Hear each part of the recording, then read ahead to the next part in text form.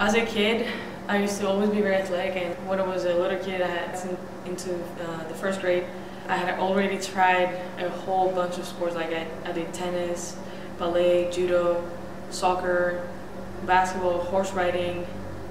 What got me into basketball was the fact that soccer, which was my primary sport back then, was not that popular for girls in Greece. And basketball it had more girls involved into it. I started playing, I immediately fell in love with the game.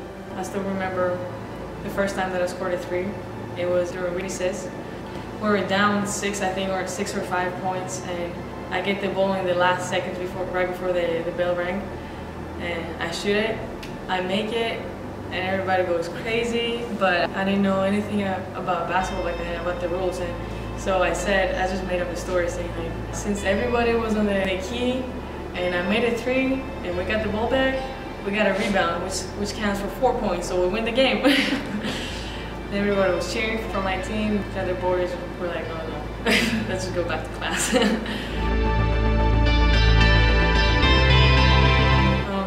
When I first came here in the States, the term leadership incorporated more things that I didn't think I had back then.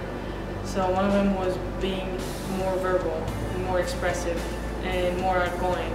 Before I came here, I was very quiet. I was still a leader by example, but even that, I did not know that about myself. And my mom kept trying to remind me that I've always been a leader my whole life. I used to always have my friends or my teammates following me, but still, I didn't think that was enough to be a leader here in this team. They need you to be verbal. They need you to communicate to people to get everybody involved, on the same page.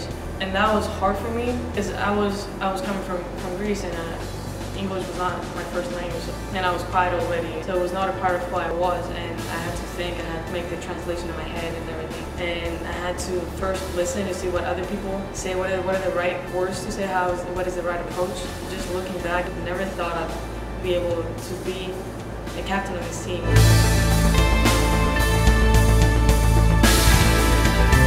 Outside of practice, I study most of the time. I also have my brother here, and he's a PhD student, so every time I have some free time, I just go to his house and he comes over and we watch the NBA or the EuroLeague, whatever it is at that point, whatever he's playing. I'm Pinelopi Pavlopoulou, go Cougs!